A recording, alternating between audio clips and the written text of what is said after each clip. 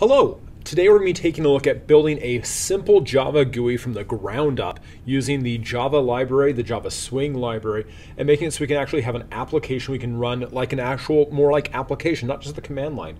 So we can see and do some cool stuff. I'm going to be using the model view controller architecture for putting this together, and we're going to be using that so we can separate the code out into the piles of code. So the thing that it needs to do is all that it does. So this is the idea that we're trying to make sure that the things only do what they need to do as we write the code. So keep that in mind as we go through this. That's what we're going for, to actually build that process to start. So let's go ahead and get started with that. As you can see right here, I've got my project started over here in Eclipse in my project navigator. I've got nothing in my code yet because I want to get started just from the very beginning. So the first thing we're going to do is go to our source folder. And in our source folder, we'll make two packages. We're going to make our controller package and our view package. So those are the first two we want to start off with so we can make sure we have something ready to go. So the first thing we're going to do, right click and new, and then package. And we're going to call this demo, or GUI. We're going to go ahead and call this demo.controller because it's a demo and that's what we're working with. And the controller package because this is in charge of controlling the actual application.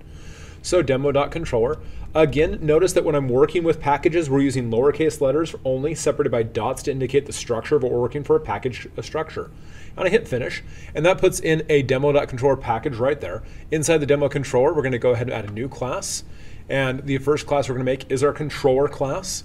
And so our controller is the one that's in charge of passing information around, is the one that will be sending information back and forth. And its job is to be the go-between anything we're working with inside the project. So the controller can see the model and the controller can see the view. However, the model and view, they can't see each other at all. And so that's what we're going to be using as our basis for that. So my controller, I'm going to start that off, and so it creates a public class controller right here in the package demo.controller. If you're not used to using multiple packages, the package always has to be that first line of code. So just as an FYI, that's why that's there. Inside my controller package, I always start off with a constructor. So we have a public and controller with nothing inside it, and squigs, and then I'm going to make a public void start because that is my default method I always make for every one of my projects I do in class to have a starting project here. So public void start. And it has no parameters and it takes open set of squigs right there. We save that, we're good. If you're using GitHub, this is a great time to commit because this way it's like, oh, I've got my first project started. The next thing I'm going to do is I'm going to make my runner. The runner is the thing that all it does is starts the project. So I'll go ahead and go to class, make a new class again. This is the runner. And all that my runner does is it simply has public static void mainnet. That's it. That's all it does. And in the parens, we get string, array, args. You don't need to worry about anything of that because that doesn't matter at all for what we're working with. So just ignore it. We just start it up and run. The only thing we have inside my runner every single time is the same exact 2 lines of code. That way I don't have to worry about ever troubleshooting my code in my runner because my runner is always the same thing every time, makes it so I don't have to worry about anything. And again, the job of a runner, all it's designed to do is simply start the project, nothing else. And so that makes it really simple and easy to keep track. So I have a controller, app equals new controller, parens, semicolon, and app.start. So again, this is the project I use every single time, so I don't have to worry about doing anything special. My runner is totally done. I don't have to do anything else. I can close it. It's out of the way. It doesn't need to do anything. So now I've got my controller and my runner started. Now let's go ahead and let's go to the other side of the group. Let's take a look at making the actual view, the thing we're going to use to actually show up on the screen. Now when we talk about a view, we've got two parts we have to look at. The first part we have to talk about is the actual frame that holds it in place. And then there's the panel, the little piece of glass right here, like in my glasses itself, that we actually put things in and do with the GUI interaction. So the frame itself is going to be the most basic part. It doesn't do a lot actually on its own, but it holds it in place. And then the panel is where that work happens. So we're going to go and first make our package for this. And so I'm going to have the same name as the prefix part, demo, but my sub package will be view. So demo.view is how I'll do that. So right click demo, go to new, and go to package. And again, lowercase, demo.view is what I name it. I hit finish. And so you can see right here, I have my demo controller and my demo view. I'm going to close that out right there. In the demo view, I'm going to first make my frame class and get the stub for that ready so it's available for us. So right click right here, go to new, and go to class. And we're going to call this the DemoFrame because, well, that's what it is. And so I have my public class DemoFrame. And so my DemoFrame right now just exists as a class. It doesn't do anything. It's boring. But we're going to make it so it can do some cool stuff. In order to do that, however, we have to add imports so we can see what goes beyond it. And so what we do is we're going to use the idea of inheritance, and we're going to inherit from JFrame. JFrame is the built-in class that allows us to hold things inside Java's Swing library, how we can do GUI stuff with that. We're also going to have an import for our controller because we use that to send a reference to our existing controller so we can send information back and forth from here to there. So let's go ahead and add those first two imports to get that done, and then we'll go to the next step. So import javax.swing.jframe. We need that for the GUI component. And then import demo.controller.controller. So we have those two references right there. So those are the first two parts we need to do. The next thing we do is we actually need to make it so we can build the frame itself and make it so it is a frame. We do that by first adding to the by adding to our class header. We told it it's going to extend JFrame so it can actually use the JFrame library. So we do extends and then JFrame. And now our demo frame knows exactly how to be a JFrame. Cool stuff. Great thing on inheritance. Check out my inheritance videos for more information on how to do that. So now we're going to go ahead and we're going to make a data member for our controller. We don't use it in this project, but it might be available for us in other projects. So this is just me building ahead just in case I need to use it later on. So I have a private controller and I give it the really boring name of app. I know, it's crazy, really easy to deal with.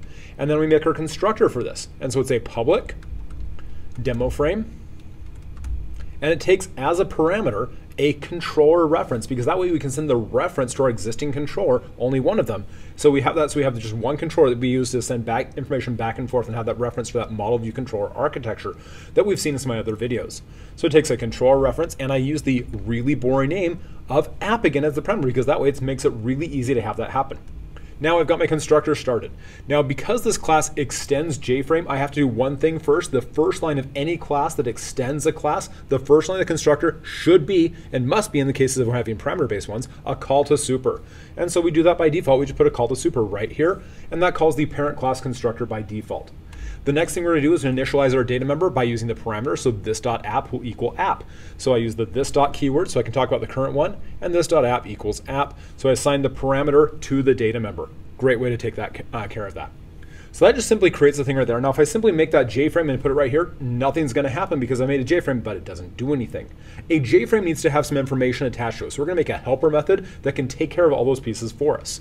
So I'm going to go right here, make a private void setupFrame, takes no parameters and open squig. The last line of the method is the first one I write because it's the one that's required for us to even work at all. And so the last line of setupFrame needs to be a call to set visible true. If you don't have a call to set visible true, the app won't even run. It'll just simply go like, oh, you want a GUI, but you're not allocating anything for it? We'll turn it off. So the last line of the method needs to be this.setVisible, and we pass it true. That means it's going to actually be there. The next couple lines we have to put in there, we're going to do this.setSize. And I use as my default size for basically everything 800 by 600 because, well, I've got big monitors and I can use them. However, if you want to make it smaller, that's great. If you want to make it bigger, also great. If you want to make it so it's full screen, take a look at one of my other videos and I'll give you a demonstration how to do that too. So this dot set size 800 by 600, this dot set resizable. I'm going to say that true for this time. Usually it goes to false. And then this dot set title. And we're going to give it a title, my first window. Exclamation points, because hey, we might as well have fun. Now this method, of course, it has the yellow underline of uselessness because I haven't done anything with it yet. Oh, it's private and I haven't called it. So the last line of my constructor needs to be a call to my helper method, so we'll then do that code attached to it. Again, we do this because we want to have the constructor have the job of initializing all its data members and then call any associated helper methods once it's done doing the initialization. And that's exactly what we're going to do right here. So this dot setup frame. We call that method right there. And so now I've got my lovely frame started. Let's go ahead and take a look and see what happens when I can use this frame in my controller. So I go back to my controller class, and my controller now needs to know that my frame exists. So also I have to go up here to my import section, and in my imports I add an import for demo.view.DemoFrame. Okay, great, wonderful. Make a data member right here, private demo frame, and I give it the really creative name, frame. I know, I'm boring, but that's okay. Now, in order to initialize this, remember we had over here in the DemoFrame's constructor, it takes a controller as a parameter. And so in the controller, if I want to send a reference to myself, I have to pass it the parameter of this, because this is talking about myself, so I can send it as a parameter to any method call that needs it. So that's what I'm going to do. I'm going to say that this dot frame equals new, and then a demo frame, not sdemo, excuse me, demo frame, and I pass it this as a parameter. So that means it's going to go off and it's going to go send my reference to myself over to my frame so I can see it on screen. So let's go ahead and save this and run it really quick so we can get the first basic part right here. I hit play and I grab my first window. This is amazing. This is the best app ever. I can't do anything. I know. Well, let's go ahead and let's actually put a panel inside that window so we can do something with it, and then we can see what happens from there. And we'll check that out in our further videos as we go along. So let's go ahead and stop this video right here, and we'll switch to going how we can make that have a panel go in that for our next video. Check it out. Have a great day. We'll see you next time. Bye-bye.